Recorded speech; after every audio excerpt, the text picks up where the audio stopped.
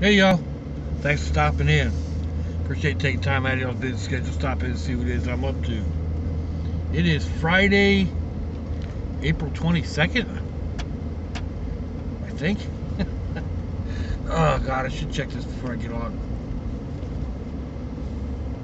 We're winding down our 55th week of dealing with this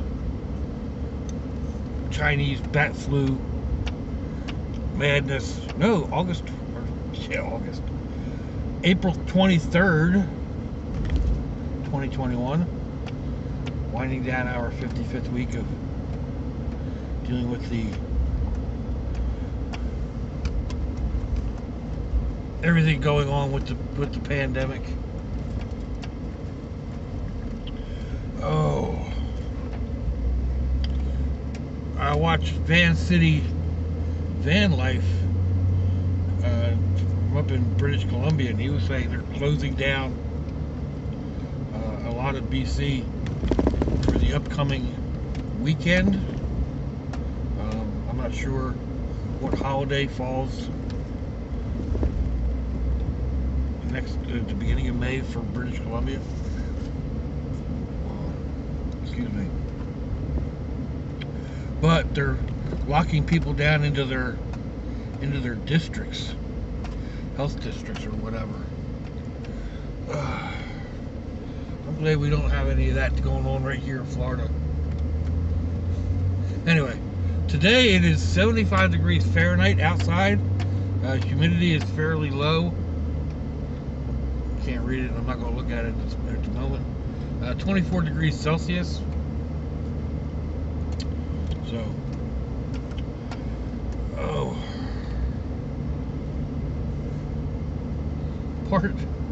part two, I guess, of the gbrats park incident. They got into the seat yesterday at school. They were telling me I'm not fair. What do you mean I'm not fair? They said, we want to go to a park. Yeah, a real park too, not one you just call a park. So I reminded them, I mean, now they've been holding this, I mean, they've been mad like overnight about this. So that's really something for them. But I reminded them that I promised to take them to a nice park next week when their older brother isn't with us, and that they would have a choice of which park to go to. So they have tentatively decided which park they want to go to, and it's really not a big surprise. There's a large wooden, looks like an early Western fort, more or less, down at the beaches. I've showed a video of that in the past. Sunshine Park. There's a lot of other stuff there, sliding boards and swings and rope ladders and monkey bars, all kinds of stuff. So they love going down there. But oh man, I figured traffic was bad going the other way, wouldn't be bad going this way.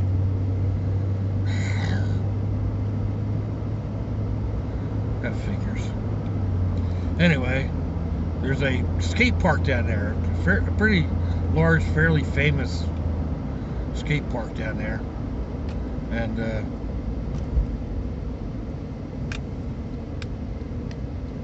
they said, oh cool, we're going to bring our skateboards. I said, no, we're not going skating. We'll get you a big one, Pop. Why do I need a big skateboard? Because you're big. Little monsters. They're right. There's no way I'm getting on a skateboard. I don't care how big it is. Well, I shouldn't say that. I've seriously considered getting one of the really big all-terrain type skateboards with a motor on it. But then I've also thought about, I can't stand up for very long without my back giving me problems, so it probably wouldn't be the best thing for me, which is why I don't have one. Sometimes I do think like an adult. We'll get to that more in a couple minutes. So, following along with the getting back to the granddaughter, who last week ran the mile for the first time with her on her track team and came in at just under 8 minutes. She called yesterday, or had her mom text me and asked if I was going to show up for the meet last night. So I begged off from going out to dinner last night and went to the track meet, and she ran the mile again, and she was the smallest one out there this week, or this meet. There were a lot of people there. There were five schools showed up, and then they ran the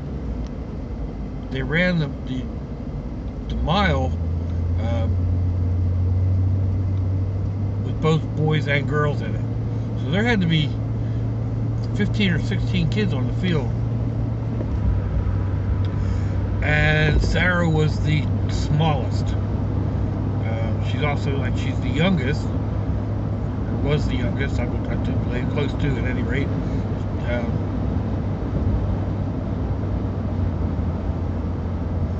She was definitely the smallest one on the track, but she finished. I mean, well behind, but she finished. Like I said, so there was a lot of 8th graders out there that, I mean, they look almost adult compared to some of the 5th and 6th graders. So she finished, I think it was 7:31. So she beat her own time, and she finished. Jay finished also. Jay is my grandson, and I don't remember what time he didn't come and tell us, but he was a little further up in the field, somewhere around 9th or 10th, I think. So now, not only did Sarah come in last, she actually got lapped. I mean, some of those girls that were out in front were flat flying. Some of the guys are really picking them up, putting them down. So she got lapped, and on the second lap past the timing, they called out her time to her. She said, "I'm starting my 3rd lap." Otherwise, she could have been written down as having placed 3rd. So, extra kudos to her for not doing that. Although, realistically, it never crossed her mind. She kind of looked at us like, "Are you nuts?" when we said something about, very good for doing that. Like, why would I have, said that I finished 3rd when I didn't? So, very, very proud of both of them.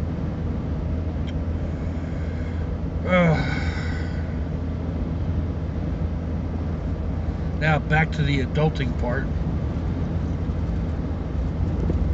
I'm probably not going to Ocala Flea Market this weekend. I had a main motive to go there. I was looking for firearms. Here in Florida, it's legal to buy firearms at flea market from a private individual, as long as they don't sell more than a certain amount of guns a year or something. I don't know the law, but and there's no paper trail. It's just a transaction between two people, just like just like any yard sale or any other sale at the flea market. So that was my main objective for going down there. There's a couple of places down there to look through. The flea market up here seldom have anybody selling anything, or selling firearms anyway. But then I looked at my finances. I was planning on taking out about $200, and yeah, I have a few other things I want to get done with that money, and I've really gone through that stimulus check faster than I thought I was going through it. I mean, of course, I've gotten quite a bit done with it, but yeah, there's other things that I need that have a bigger priority than another firearm. So I'm not going to spend the money to go all the way down there to walk that flea market. Although, while researching the best way there, I found a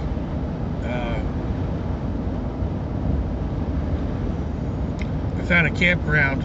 Well, apparently everybody else knows about it, but I didn't know that they had a primitive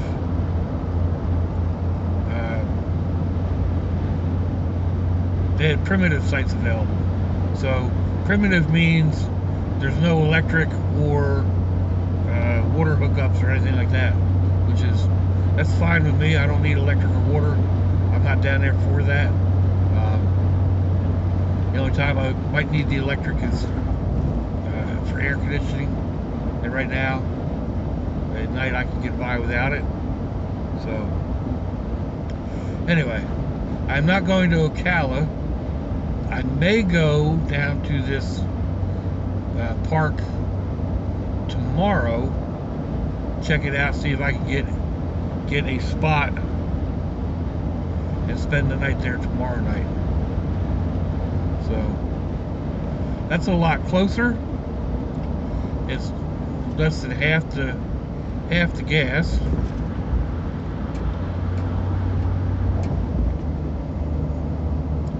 Sometimes being an adult really sucks. But I know in the long run, like a few things that I want to get done, that I'll use the money for instead of buying a firearm or whatever. Because that's the other problem with me. I'll get down there and I'll be looking for, have the money set aside for something, and then be like, but that's a really nice knife. And buy the knife and then not have the money left to buy what I really went down there to do. Regardless of how hard I try. I got 3 black Tahoes. Well, maybe that one's not black. That's more gray. Those 2 are definitely black. Okay, one's a GMC, not a Chevrolet. That was interesting. So yeah, I know me. I'm terrible with my money. That's why one of the first things I do when I have any is hand it to the daughters and tell them to hold it for whatever purpose. So $2.51 for fuel. I got fuel last night at $2.48. So it's definitely coming down. Another now hiring sign. Everybody's hiring. Everybody wants help. Nobody wants to work. And I guess I can understand it. I mean, if you can make the same money sitting down at home as you do at work, why go to work?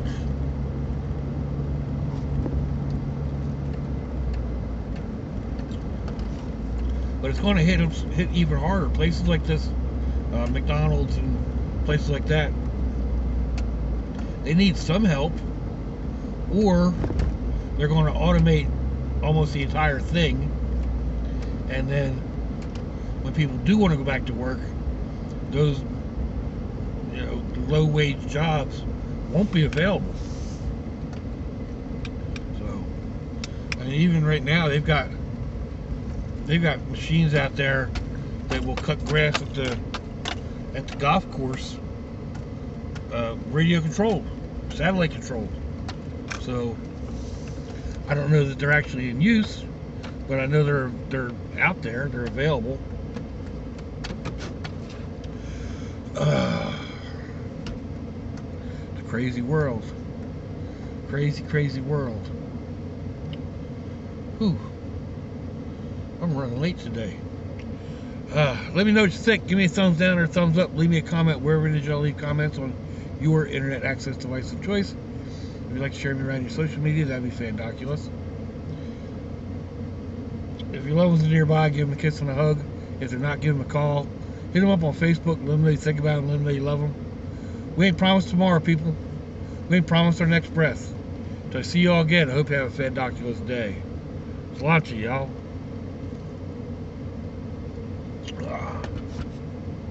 Bye-bye.